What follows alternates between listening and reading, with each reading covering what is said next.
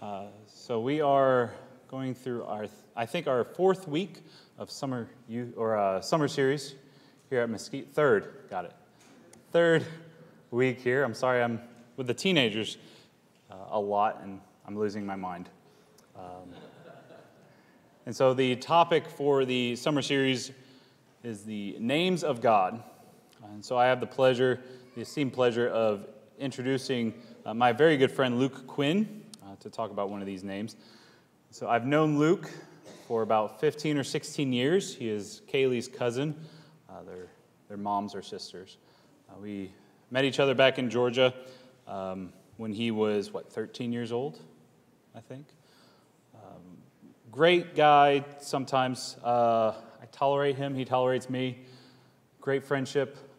His education background, he's a graduate of the Memphis School of Preaching and the Georgia School of Preaching. He has a bachelor's degree in Bible from Amherst University. And he's studying to get his master's in counseling from the same university. He has spent some time in the mission field in Micronesia, on Pohnpei, island of Pohnpei. He's been a preacher up in Wisconsin, 2 hours north of Madison, and now he preaches 2 hours north of Jackson, Mississippi, in a town called Greenwood, Mississippi, cotton capital of the world, where he is there with his wife and their 3 and almost 4 children. His wife, Laura, is pregnant. They're expecting another boy. She made it public, so I guess I could say it. Okay, yay. They're staying with us, and so if she kills me later, then that's because I wasn't supposed to say that.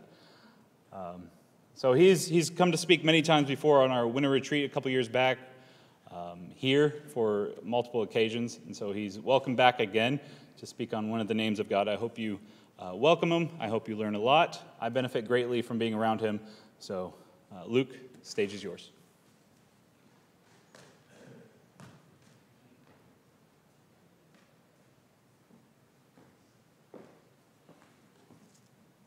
Well, good evening. It's lovely to be back. I have been speaking at this summer series for 3 years now, and nobody's ever asked me back that many times before, so that's a record for me. In fact, I don't think anyone's ever asked me to speak on a summer series before you guys either, so I guess you gave me my break. But I've really enjoyed getting to know some of you as I come here. I've enjoyed getting to know your young people. You have an excellent group of young people, and since I'm always staying with Richard, I get to see them quite a lot whenever I come here. And so, yes, you have an excellent group of young people, a lovely congregation. I always enjoy coming here, so thank you very much. So we are here to talk about the names of God, and my specific name that I've been given is the Lord, my righteousness. But I was thinking about the significance of the topic in general, the significance not just of God's name, but the significance of names. I mean, to name something is, in some sense, to cause it to be, at least in your understanding, right? I mean, you know that something exists, and you know that it exists apart from anything else because you have a name for it. And when you do understand something in such a way, you sort of acquire the ability to move it, to control it. You know, for instance, in the sciences, we designate nature, right? We say this is an animal, this is a vegetable, this is a mineral. And there are important properties that distinguish them, and we can only really understand those distinctions when we've applied names to them.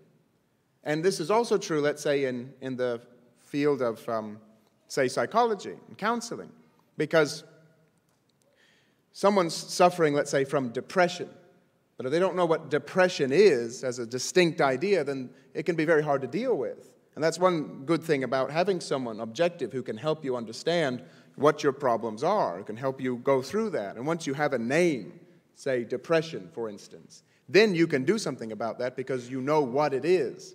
So to name things is to give you some sort of control over it. So this ability to understand and therefore to manipulate is I think, one reason why, I don't know if you read many fairy tales, but I've read fairy tales my whole life, and I've always noticed that a lot of times a fairy will show up, or a leprechaun, or whatever it is, some sort of fae, and he won't tell the main character his real name. And I always wondered what was behind that. Why is it that they don't tell you the name? If you remember the very famous tale, Rumpelstiltskin, Rumpelstiltskin was going to take the queen's firstborn son as the result of a deal they had. And he said, if you can guess my name, then you don't have to give me your firstborn son. And she guessed, of course, that she found out that it was Rumpelstiltskin. And so that took away his power. And I think there's an interesting idea behind that. You could see the fairy as a sort of representation of a force of nature, either physical or psychological. And a force of nature, once it's named, can be controlled by man. Once you name a physical or psychological force, you can, to some degree, manipulate it. And I think it's interesting to think about how potent names are. For instance, do any of you in here have a mother that when she's especially angry at you will use your middle name? And that will have, yes, that's right. So that will have quite a lot of effect on you, right? Luckily, my mother never did that. She just smacked me in the face. That was different, a different type of power. But, perhaps your mother will say, Luke Connor Quinn, you come in here, right? I mean, that's funny because that's the extreme case. And that has power over you when you hear your full name spoken. So that's fascinating how powerful names are. But on the other hand, to know a person's name is not only to possess the capability of exceptional influence, it's also to possess a very special intimacy.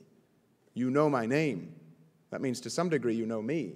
And when you begin a friendship, the first thing you do is you want to know that person's designation. You want to know who that person is. And you begin that process by learning the person's name. And I think this is why, if you extract this out and apply it to what we're talking about here, this is why Moses asked God in Exodus 33:18, show me your glory that I may know you. And God said in verses 17 and then in 19, he says, I know you, Moses, by name, and I will make all my goodness pass before you and proclaim before you my name. So God knows the name of man. He knows us intimately, and he wants man to know his name. He wants our relationship with himself to be reciprocal, amazingly even, in some sense, equal. I want to know your name, Moses says. I want to see your face. He wants to see God, to identify him, to commune with him, to see him face to face, not as a servant, but as a loved one. And here at once, I think, is the fundamental human desire for what we call the beatific vision and for the intimate contemplation of God, a desire which is set to be fulfilled at the end of time, in the last day. And speaking of this last day and of those who will inherit eternal life, John says in Revelation 22:4, they will see his face and his name will be written on their brows. So then, not only is it man's highest good to know the name of God, but it's man's highest good to internalize that name, to make it his own, and thus to be identified with it, to have it written on his very brow. But the question is, what's his name? What's the name of God? In the beginning, God actually brought the whole universe into existence by naming it. In Genesis 1:3, the literal translation of it is, God said or God called light, and light was. To me, said J.R.R. Tolkien, a name comes first and the story follows. So God says light, and light was. The name came first and the story came after that. What light is, what light does in this world. This is Adam, this is man, this is Eve, the mother of all the living. Real names tell you the story of the things they belong to. And this naming process is, of course, performed by the Word of God. The Word is this ability to name things, to designate things. That's who as we call it, the second person of the Godhead is, the Logos, the Word. And he is that which has formed the entire heavens and the earth. And he's done so through naming. But not only that, but once God formed the basic categories of the world, once he named existence, he actually gave that task of further delineating it through a system of classifying names, and he gave that task to man. If you remember in Genesis 2:19, it says that out of the ground the Lord God had formed every beast of the field, every bird of the heavens, and brought them to the man to see what he would call them. And whatever he called every living creature, that was its name. So this is really the fundamental human task, to name the universe. That is how he will be fruitful, multiply, fill the earth, and subdue it. It's also his task, I think, to name himself, as Adam named his wife, and the pair of them named their children, and so on. It's on the basis of this empirical process of understanding and classifying the mundane that mankind works his way up and becomes truly conscious of the divine. But just as man begins by naming the beasts and naming himself, so it was only a matter of time, Genesis 4, when he was able to begin calling on the name of the Lord. But again, what's the name? In Exodus 3, Moses asks this question. He asks God, when you send me to these people, to Israel, and they ask, who's sending you? What shall I tell them? What's your name? And God says in Exodus 3:14, I am who I am. And there are many things one can make of this designation, but I am is fundamentally a refusal to be named. Say, who are you? I am. But I think it's also a challenge. The fact is, God is the ultimate source of all named things, and therefore he has many names. He is, he exists, and therefore shares at least one quality with every other existent thing, and is the substance by which all things obtain that quality. Thus, I am tells you nothing, perhaps, but on the other hand, it tells you everything. It's a challenge to live life, experiencing its particulars. The more you see of the things which exist, the more you understand of existence. He is, but he's what? Well, he's the Lord who led us out of Egypt. He's the God of Abraham, Isaac, and Jacob, the God of the living. He's a mighty warrior. He's a devoted lover. He's the King of kings, the Lord of lords. He's Father. He's a friend. Or as you all have been or will be talking about during this summer, he is Adonai, my master, Elohim, my creator, Nisi, my banner, Shammah, my abiding presence, Makadesh, my sanctifier, Rohi, my shepherd, Shalom, my peace, El Shaddai, my supplier, Rophe, my healer. And he is Tsidkenu, my righteousness. And it's only at the very end of our God-given experience on this earth that mankind may finally be able to put all of God's partially descriptive names together in our hearts and find out what is that ultimate, transcendent, divine name. And when that sweet and divine knowledge has pierced our souls, then we shall be changed. For we shall be like him, because we shall see him and know him as he is. And so, as one small contribution to this task, let's turn our attention briefly this evening to that one designation of God, the Lord, my righteousness. In Jeremiah chapter 23, verse 6, Jeremiah says, in his days, Judah will be saved, and Israel will dwell securely. And this is the name by which he will be called. The Lord is our righteousness. So I guess the first thing we should do is figure out what righteousness is, what it means. And a very helpful synonym for me is justice. Because as it's used in the scriptures, righteousness and justice are fairly commonly interchangeable. So you could think of it that way. The idea essentially is the quality of being morally right or justifiable. In Genesis 15:16, Abraham believed the Lord, and he counted it to him as righteousness. So he's morally right because of his faith in God. In Romans 1:16 and 17, Paul, in speaking about the gospel, says, I'm not ashamed of the gospel because it's the power of God for salvation to everyone who believes. For in it the righteousness of God is revealed from faith to faith. As it is written, the righteous or the just shall live by faith. All right, so the gospel reveals God's righteousness. It reveals that quality in him of being morally right and justifiable. And so that's also what happens to us when we obey the gospel. When we put our faith in it, then we are just. The righteous, the just, lives by his faith.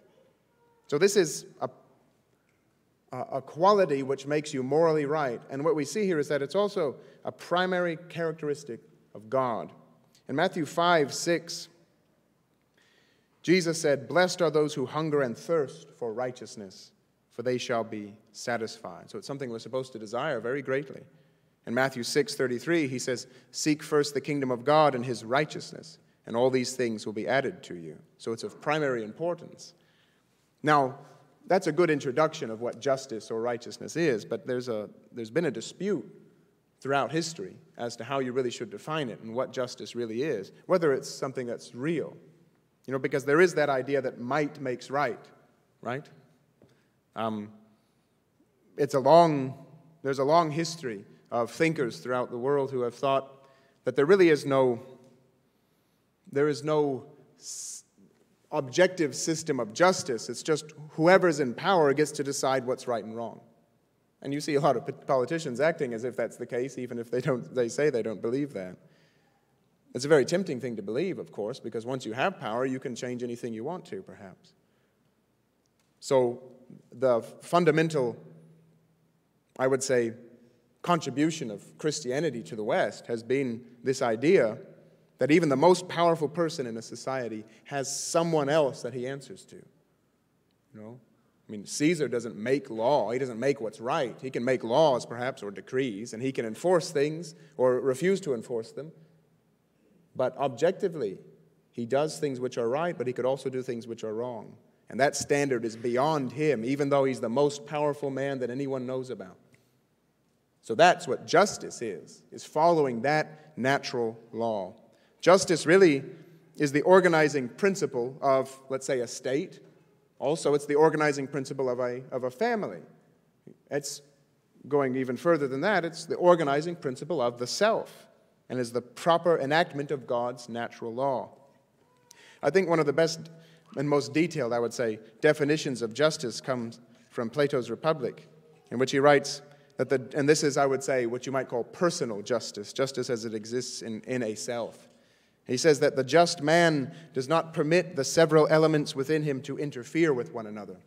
He sets in order his own inner life and is his own master and his own law, and at peace with himself.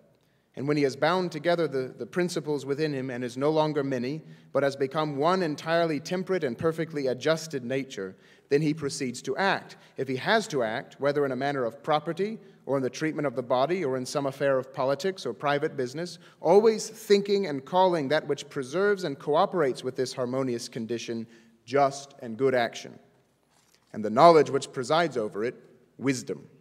And that which at any time impairs this condition he will call unjust action, and the opinion which presides over it, ignorance. So if you do something which is wrong, you are being unjust to yourself. Because let's say justice within yourself is a type of personal equilibrium. Now that applies beyond the self, though, right? It can apply to you because you sort of exist in relationship to yourself. Human beings are very complicated creatures, and there are a lot of facets to us. We are just and righteous when we put all those things in proper alignment. But that expands further out, right? How do you tell you're in proper alignment? Well, you can tell that by how you treat other people, because your relationship to other people has to have that quality of justice as well.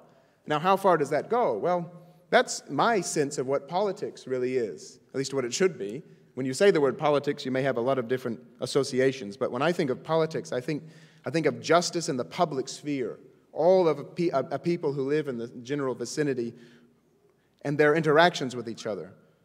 Justice in the public sphere is, I would say, the natural result of personal justice. For politics is, rightly understood, the public practice of morality. And I think you can find that, for instance, in our country, the Founding Fathers based their ideas on the rights, the natural rights of men, on the natural law, the justice inherent within God. The idea of having the right to life, liberty, and the pursuit of happiness isn't something conferred onto people by any government or any man. It's something that is given to you by, as the Declaration of Independence says, nature's God. Right? So you're talking about something which is beyond us. It's an organizing, balancing principle. And we have to apply it, not just to ourselves individually, but to our relationships with each other. Okay, but what about social justice? Because that's a term that came to my head when I was studying all of this and thinking about it. Because that's a term you hear used quite a lot. Justice is in there, but there's another indicator there. It's not political justice per se. It's not personal, but it's social. So what's the difference? And is that a legitimate thing? Well, Jesus said, "You shall love your neighbor as yourself." Matthew 22:39. As far as I'm concerned, that's what social justice is. At least that's, if you take the term itself, justice in society, justice to the people in your society. That love your neighbor as yourself. Do unto others as you would have them do to you. Now, any sort of right action or a right set of beliefs like that, if it's taken too far and made let's say, the top of the hierarchy of values, can actually create injustice. And that's the fascinating thing about justice and morality. You can take something which is good. You can take a good idea, for instance. But if you make it the idea over all ideas, if you make it the name by which everything else is named, right? The name above all names.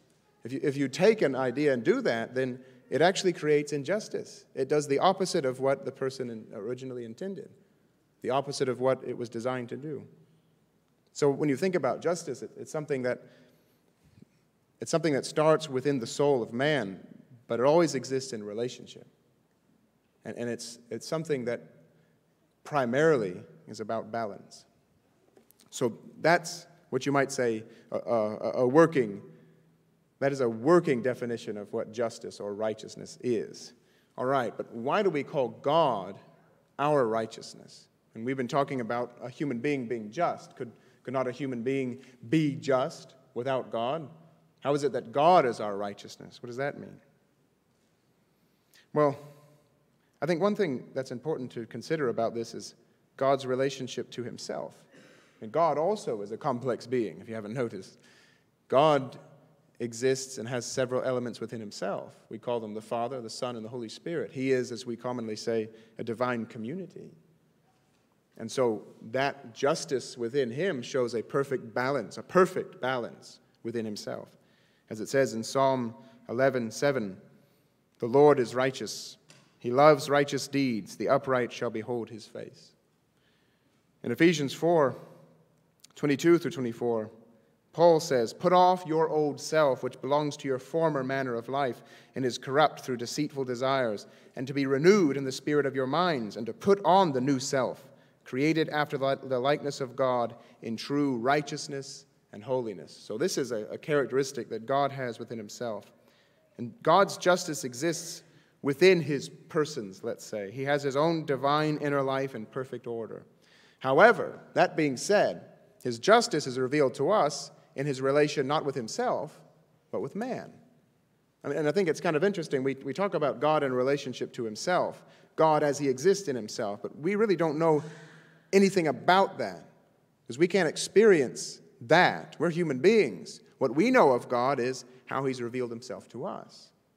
And that's where we start to understand what it means that he is our righteousness and that he is a just God, is how he's treated us. We understand God's justice in relationship to us through the natural law. And I think that idea of a law in nature, and I don't mean by that, let's say, the law of gravity or something like that.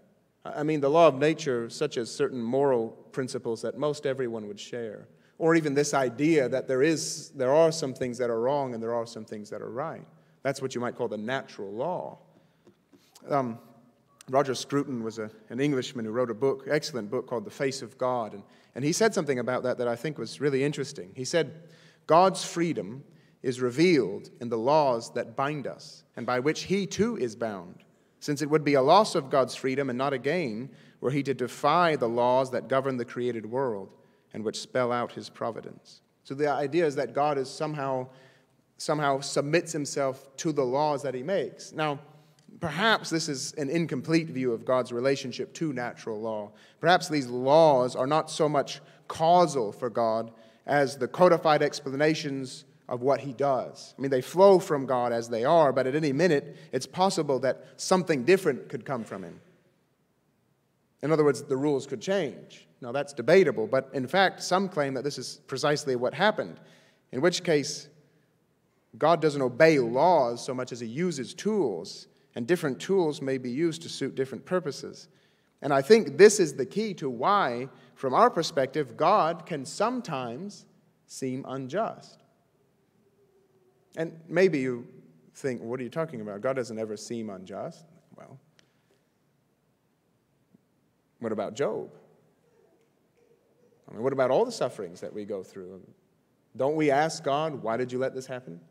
And if we assume that we could ask God that question, then maybe we also assume that he could have done it differently, or maybe that he should have. I mean, the question of God's justice is just that. It's a question. It's a question that we answer throughout our lives, or at least that we ask.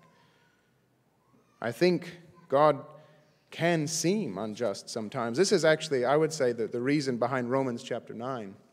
In Romans chapter 9, starting verse 15, Paul says, "For God says to Moses, I will have mercy on whom I will have mercy. I will have compassion on whom I will have compassion." So it depends not on human will or exertion, but on God who has mercy. For the scripture says to Pharaoh, "For this very purpose I've raised you up, that I might show my power in you, and that my name might be proclaimed in all the earth." So it's really Pharaoh's whole life was about God proclaiming his glory.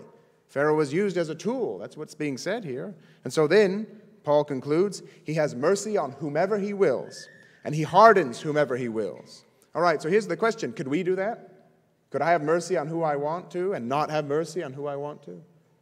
No, I have to show mercy to everyone. That's how I feel, at least, and I think most people would agree.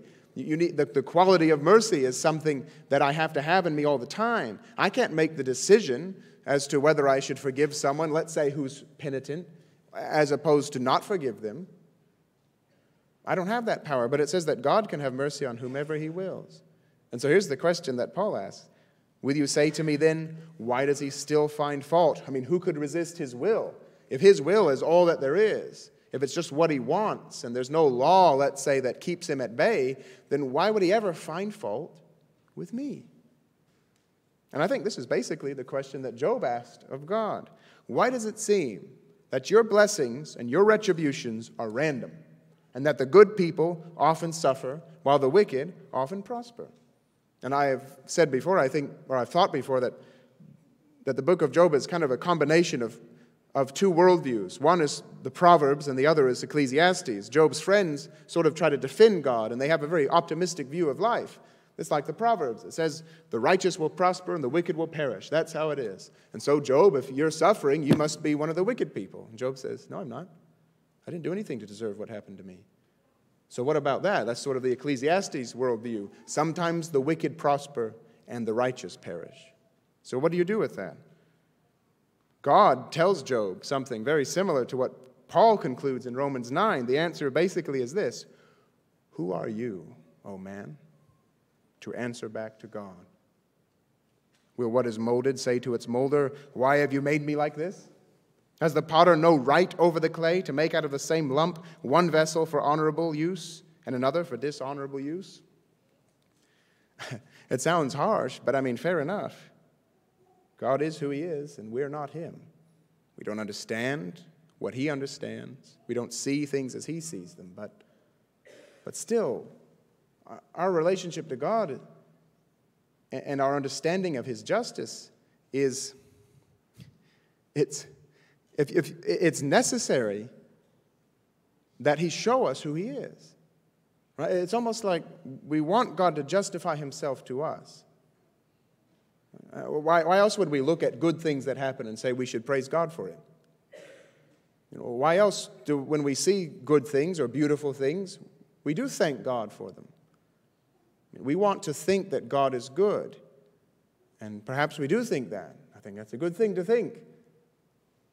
But it's still a challenge for us because bad things happen too, and it's very hard for us not to say God did that too. Job said when he first encountered all of his terrible sufferings, shall I accept the good from the Lord and not the bad? The Lord giveth and the Lord taketh away. Blessed be the name of the Lord. What else can you say? And yet, that's not enough for us, is it? I mean, I don't know about you, but when I read the book of Job and God comes in and tells Job, pretty much, you need to be quiet because you don't know what's going on here, I think that's not enough for me. I think there's got to be something more, right? There's an answer to Job, perhaps? Well, I think that there is. But I don't think it was given to Job. I think it was given to all of us. And it wasn't given in the book of Job. It was given in the Gospels. See, this, what we've been talking about, is not the only aspect we see of God. There's something very important about how we perceive him and interact with him. And Roger Scruton continues and says that God is a person, an agent, an I, And he relates to his people through promises, obligations, laws, and covenants, all of which presuppose that both he and they are free agents, able to change the flow of events, and at the same time, to take responsibility for doing so. God then is free, and he freely limits himself in his covenant with man. He makes a promise, and he keeps it. That's the whole basis for the Old Testament, the Old Covenant. It's a promise, an agreement that God makes, and that he keeps. But you don't see this fulfilled until Christ. But he limits himself within that covenant. He chooses to do so. And it's in this interaction is evident his justice, a quality which can only exist in relationship. And it's the foundational relationship between the human and the divine, which serves as the bedrock for all other human relationships, and therefore for every other type of justice. So, man's righteousness is found in God. As it is written, none is righteous, no, not one, says Paul in Romans 3:10. And he says in Philippians 3:9, and be found in him, not having a righteousness of my own that comes from the law, but that which comes through faith in Christ, the righteousness from God that depends on faith. So our righteousness, since it wasn't enough on its own, it has to come from God. God is our righteousness, because when we look to him and we see how he's acted with us, we see that anything that's good and true and beautiful about us is to be found in him and in the person of Christ. However, and I want to close with this thought, in a truly mutual relationship, which is what we're wanting, this sort of thing goes both ways. If God is my righteousness, then I'm his. Man obviously leaves much to be desired in the eyes of God. That is evident. That's why we needed him. However, there's another apparent reason for God becoming man and living a truly righteous life. It's not only that man needed his righteousness to be filled in God, I also believe that God needed his righteousness to be fulfilled in man. And granted, as we said, God exists within himself, perfectly, righteously. But once he made man and allowed him to suffer the torments and temptations of the devil, he had to do something to justify himself in the eyes of people like Job. In fact, I believe that it was in answer to Job that God finally, in the fullness of time, became flesh, took upon himself all the sufferings that he allowed man to endure. Not only that, he justified those sufferings. He made them serve the purpose of ultimate meaning. And now, because of the life of Christ, who is as much man as he is God, our sufferings in this world are a participation in his sufferings. Our very death will lead, like his, into eternal life. And so God has justified his ways to man and fulfilled his obligations and his relationship to us in the human life of Christ, the human life of Christ. That's when we see his righteousness fulfilled. And so God's righteousness is found in man. As Paul says in 2 Corinthians 5:21, for our sake he made him to be sin who knew no sin, so that in him we might become the righteousness of God. It's an amazing thing that God has done. Job lamented the fact that God was too high and powerful to stand at the bar of natural law with any mere human being, and yet that which is highest took the form of a servant and submitted himself to all the injustices of men. And in doing so, God has justified Job's sufferings and therefore the sufferings of the entire world. And not only that, but he's made it so that both man and God are righteous in their relationship to each other. Truly, now we can say that God is our righteousness, and God can say that man is his. That's why, in addition to all the names by which we name the Lord, we also call him our righteousness. Shakespeare said that a rose by any other name would smell as sweet, but somehow I think that any other name wouldn't quite do it justice or tell its story. Good names aren't arbitrarily fixed to random objects. They're born of a towering lineage, and they come from he who has named all things, the Word of God, Christ himself. And he will, at the end of time, name us. So you think you have a name, but your story is not over yet. Christ is completing it, and at the end of time, it says in Revelation 2:17, he will give each of us a white stone with a new name written on the stone that no one knows except the one who receives it. For the story of the entire world is contained within his being, such that his name is above every name.